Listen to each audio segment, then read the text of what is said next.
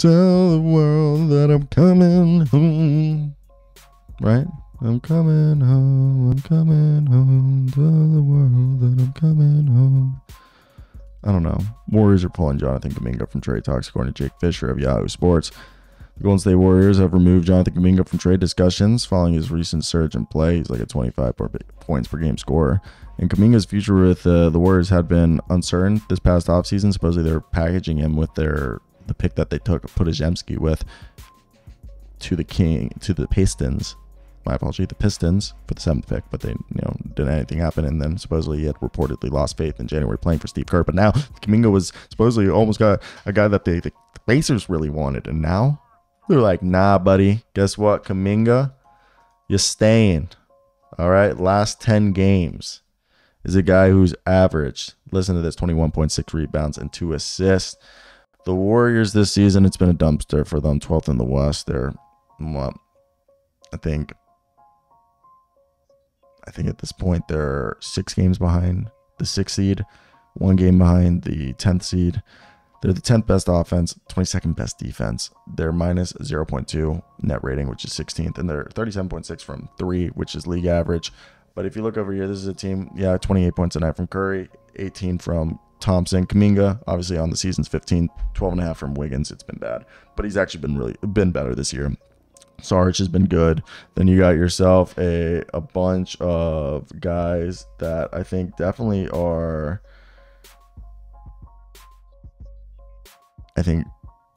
stoked, but I have been good role players. Draymond Green's been solid when he has played, been suspended a lot. Moody's been good, but there's no one worth trading for. That's the whole problem. There's no one that they should trade for. That's the problem.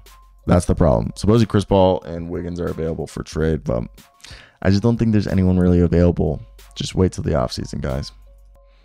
Yo, what's going on, guys? And we're hearing specifically that the Warriors are gauging the trade market of Andrew Wiggins and Mr. Chris Paul. Now, this is coming from my coworker, Mr. Michael Scotto. What we're hearing that Scotto, in a conversation with Bobby Marks in a previous Hoops Type podcast, agreed that Andrew Wiggins is a trade candidate, and that a team like Dallas has always liked him, and they're currently trying to upgrade the position at the 3, a deal of like Maxi Kleba and Grant Williams, maybe Jaden Hardy in a pick could get that deal done. But Houston, Michael Scotto floats out, is a team that has starting caliber upgrades available. Jock Mandel, Jayshawn Tate, Jeff Green, and Victor Oladipo as a salary filler to get Wiggins, especially with the picks that they have available. And there isn't any specific team, but basically every team would have interest in Andrew Wiggins at this time, essentially, as they view him as somebody they could buy low. He, during the 2022 playoff run, was a 3-and-D wing, one of the best defenders in the league, shutting down Jason Tatum, Luka Doncic, hitting 40% of his threes, one of the better wing defenders. And that got him a 4-year extension with a $24 million average. And he's having the worst year of his career so far. And one of the bigger problems, obviously his ball handling has always been something to have a question about, but with the second apron really coming into effect, you look around the league, is what happened to him this year? Why is he struggling? And does it have to do with stuff going back behind the scenes? And if you look back at last year in the playoffs, he broke his ribs and he was wearing a flak jacket through game 6.